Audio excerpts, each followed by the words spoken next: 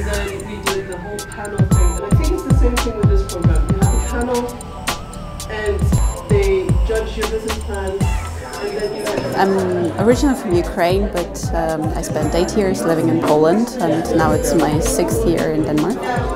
I'm here at Copenhagen Business Startup, so I hope actually to get some very, very practical tools and maybe ideas and advice from experts who know a little bit more about business than I do, definitely.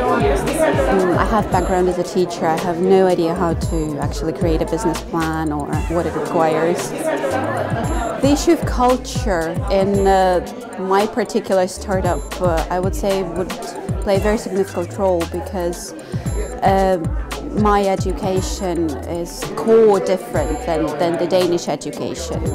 I expect it's going to be quite a lot of challenges for me personally, and otherwise I think it's about actually penetrating the Danish society and getting the network in place, because it's very difficult to move forward if you don't know people. And that's what I found out during the first 6 years I've been here. I suspect that in order to get success in what I plan to do, I would need 3 things: patience, and more patience. And then it will be fine.